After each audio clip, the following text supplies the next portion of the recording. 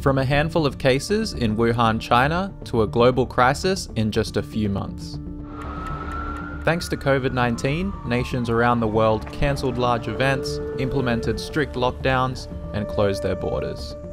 These measures have struggled to contain the virus, and millions have been infected. Many experts have warned that this reactionary approach to pandemics is ineffective. As any doctor will tell you, prevention is better than cure. So we need to ask ourselves, what conditions allow diseases like this to emerge? And how can we prevent another pandemic from arising in the future?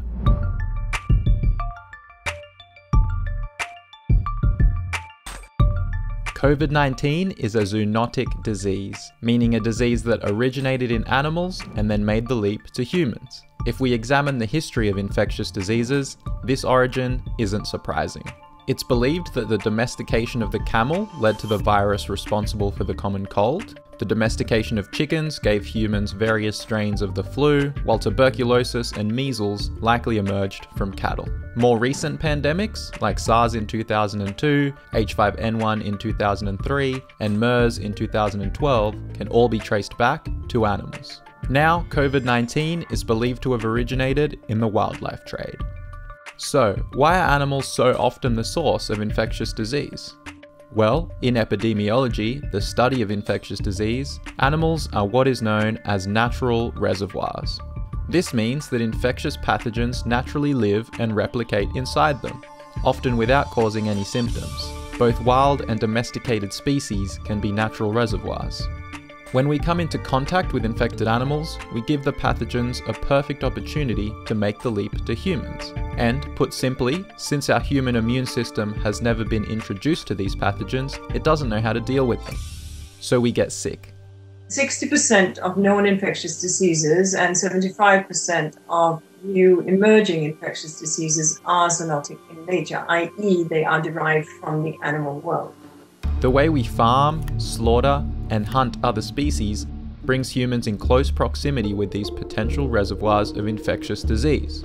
On factory farms, for example, animals are crammed indoors by their thousands. They are in constant stress, often living in filthy conditions, and consuming unnatural diets. This is where most of the world's chicken and pig meat comes from, and these conditions are a hotbed of disease. It's not just the sheer numbers and the overcrowding.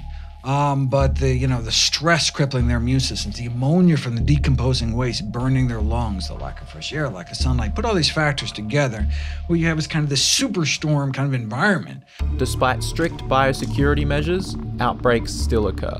In fact, in 2013, an egg farm in Young, New South Wales reported an outbreak of a highly infectious bird flu strain, where over 400,000 layer hens were infected. Even during the COVID-19 pandemic, with a virus already infecting millions across the globe, scientists are warning that a new strain of highly infectious H1N1 has infected workers on Chinese pig farms, and it has all the essential hallmarks of a candidate pandemic virus. We're always at risk with a human pandemic, but what will hit us next week or next month or in 5 years, that I don't know. During the COVID-19 crisis, slaughterhouses and meat processing facilities have seen a disproportionate number of infections. In Australia, a Victorian slaughterhouse was linked to over 100 cases of the virus. In the United States, multiple meatpacking plants were forced to close due to outbreaks. And in Germany, a slaughterhouse saw more than 1,300 of its workers infected with COVID-19. Staff in these facilities work in close proximity for long hours, which makes social distancing difficult. The air-conditioned, humid environment they work in, designed to keep meat from spoiling, also helps infected droplets spread, settle, and stay viable. It's no wonder these workers are at a high risk of contracting the disease. And it's not just affecting people. It's important to remember that the animals themselves are also victims of these pandemics. Outbreaks of influenza viruses have led to mass chicken and pig culls, where hundreds of thousands of animals have lost their lives. In the UK, during the 1990 outbreak of BSE, or mad cow disease, thousands of cows were killed indiscriminately to prevent the spread of the disease. It now seems likely that mass slaughter and cattle burning will once again be seen in Britain. The last time was the foot and mouth epidemic in the 1960s.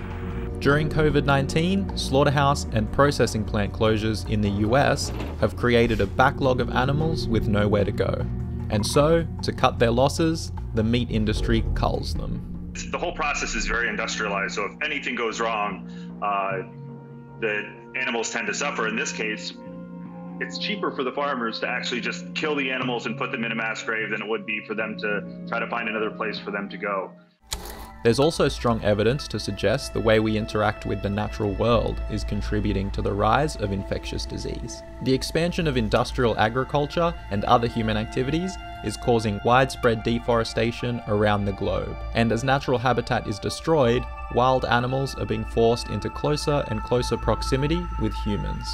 This leads to more encounters between wildlife, humans, and farmed animals, increasing the risk of pathogens crossing over the species barrier. A 2019 study by USAID and EcoHealth found that of all wildlife-borne diseases, 31% have been related to some form of land use change. This includes HIV, Ebola, and Zika virus. In deforestation hotspots like the Amazon and Malaysia, there's a direct link between land clearing and outbreaks of malaria. The key thing to understand about diseases like COVID-19 is that they do not emerge out of nowhere. They are not unpredictable events like earthquakes or asteroid hits. Instead, they are predictable consequences of the ever-intensifying interactions among humans, animals, and the natural world. So, while the exact source of COVID-19 is still to be determined, it's clear the expansion of industrial activities further into the natural world and our reliance on large-scale intensive animal farming for food is contributing greatly to an increased risk of new zoonotic pandemics. Given the failure of governments to effectively detect and treat these diseases, it's clear that prevention is better than cure. To reduce the risk of another zoonotic disease becoming a global pandemic, we need to greatly increase the welfare of animals in our care and encourage consumers to move away from consuming animals. We also need to urgently address deforestation and the continued destruction of the natural world. Because in case after case, we see that what's good for animals and good for the environment is also good for our own health.